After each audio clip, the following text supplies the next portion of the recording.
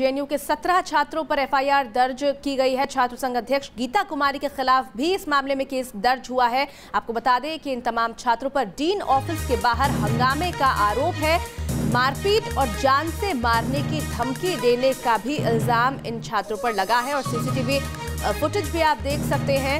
छात्र संघ अध्यक्ष गीता कुमारी के अलावा कुल मिलाकर 17 छात्रों पर एफआईआर दर्ज की गई है। मारपीट और जान से मारने की धमकी देने का इल्जाम इन लोगों पर लगा है। दरअसल ये लोग जो है वो डीन ऑफिस के बाहर लगातार हंगामा और प्रदर्शन कर रहे थे। तो जेएनयू में छात्र संघ अध्यक्ष गीता कुमारी सहित 17 छात्रों पर केस दर्ज किया गया।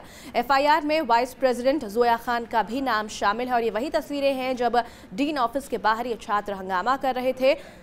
हंगामा और जान से मारने की धमकी देने का आरोप इन तमाम छात्रों पर लगा है। डीन ऑफिस में प्रोफेसर उमेश अशोक कदम का आरोप है कि उनके साथ बदतमीजी और मारपीट की गई, साथ ही साथ उन्हें जान से मारने की धमकी भी दी गई। प्रोफेसर का आरोप है कि जेएनयू छात्र संघ के लोगों के उकसाने पर छात्रों ने ऑफिस में घुसकर उनको बंधक बनाया था।